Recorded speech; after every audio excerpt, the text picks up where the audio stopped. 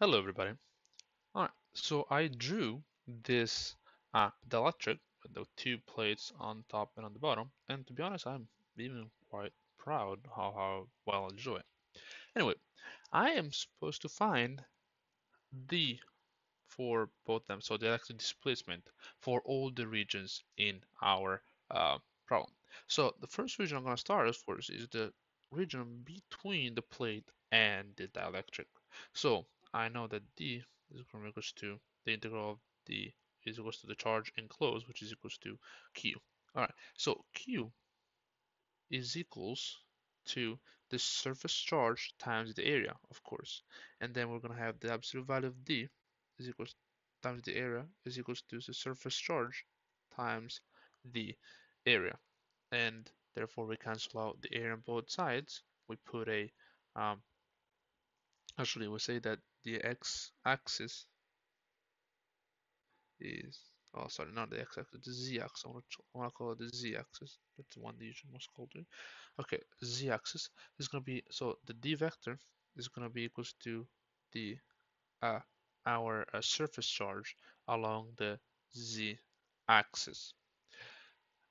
Now I will find E for this area. So I know that E is equals to D divided by epsilon, which in our case is equals to a empty space, so epsilon naught. Therefore, is equals to our surface charge divided by epsilon naught, which makes sense.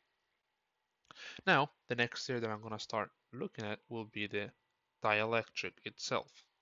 So again, the integral of our D over an area is equals to the free enclosed charge. So it's going to be equals to, again, obviously the value of D is equals to uh, our surface charge.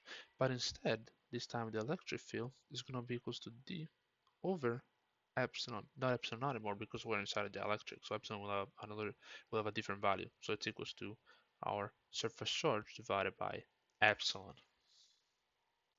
Now I could find the third area, which is this part over here, but it's another empty space. It's gonna be the exact same as this first empty area. So I will avoid calculating again, but you can see that this is pretty clearly the final answer. Uh, okay, so uh, I'll find the polarization. So if I look at this in the first space, this empty space right here, there's no polarization, so I can just avoid it. It's empty space, so there's no polarization. This here, though, there is polarization, and I know that polarization is equals to epsilon naught times chi times electric field. Therefore, it's equals to epsilon naught times chi times our surface charge over our epsilon. Um, Now, of course, I'm pretty sure you can already see I can divide our epsilon by our epsilon naught and get uh, our E, our epsilon relative. So it's equals to um, chi, not a y, chi, okay, surface charge times epsilon relative. And that is our polarization for our dielectric. Um, okay, uh, then I want to find the uh, density of the charges. So rho b, and it's going to be equals to negative the divergence of p, the polarization. But if I look at it, the polarization actually is going to be equals to, it's a value that when we use the divergence is going to be equals to 0 because we have as much coming in and as much is coming out. So it's equals to 0. Instead, the surface charge is equals to p times n. So it's going to be equals to our p, we said. So x chi e times the surface charge times epsilon r times rn vector, which is actually going to be equal simply in the negative x direction. So I'm just going to put a negative in front and x, z direction, of course, sorry, z, because we're talking about z.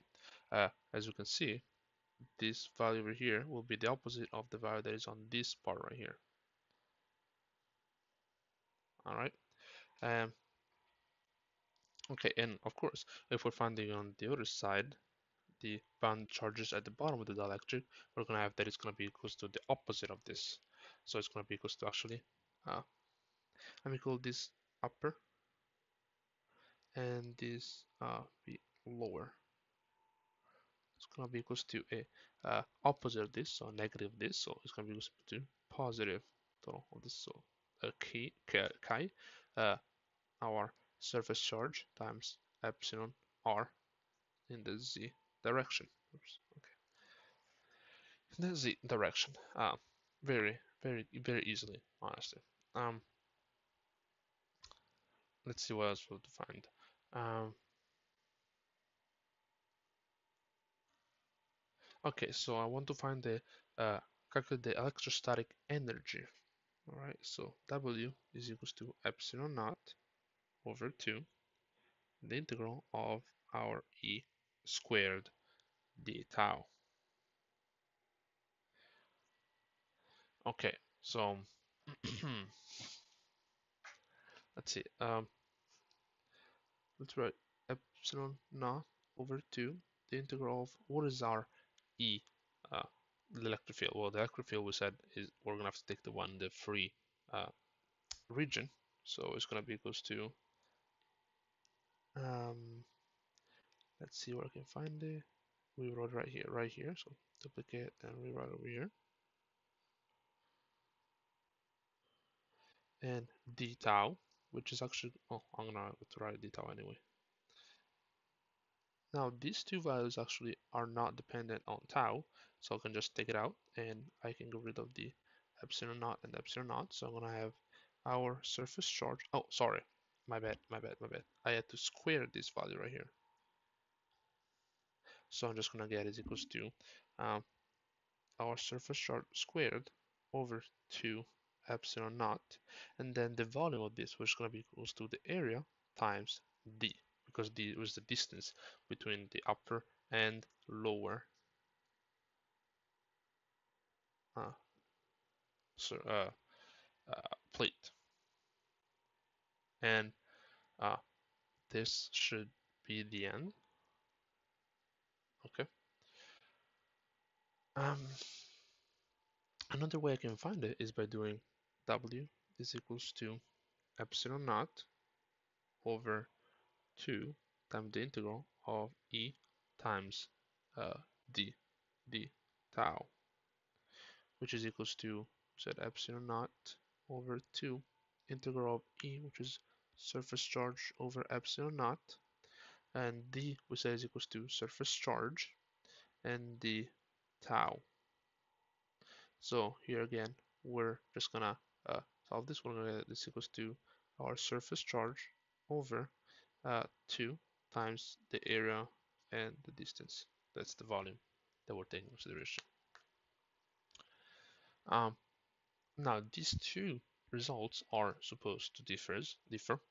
Um, the reason why, I'm not 100% sure, so please somebody correct me in the comment uh, if this is incorrect, is because this value over here is taking into consideration the D, which means that polarization isn't 0 in our case, or at least shouldn't be equal to 0.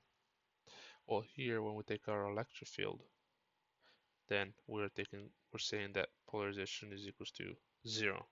So I think that this value here at the bottom, taking consideration the uh, charge um, inside the plate as well.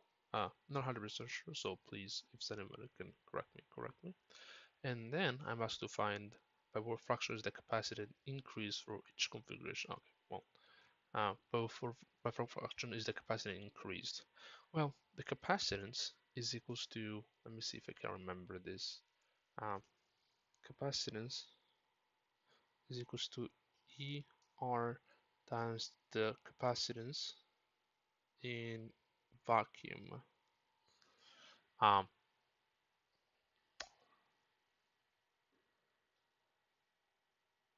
um,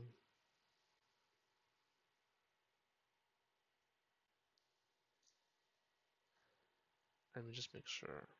Yeah, it says so. Okay. Um, so ER we said is equals to epsilon naught over epsilon, if I'm not mistaken. Let's see if I wrote it somewhere because I knew it before. I don't know it now. Um, no, I don't think I've written it anywhere before. So let me try and find it on the book. I have the yes, epsilon not epsilon over epsilon naught. Okay, perfect. Yeah, I was getting it wrong. So epsilon over epsilon naught. So the capacitance increases by a value equals to epsilon over epsilon naught or ER. That's pretty much it. And um, so we can find it. Mm, let's see, where is it?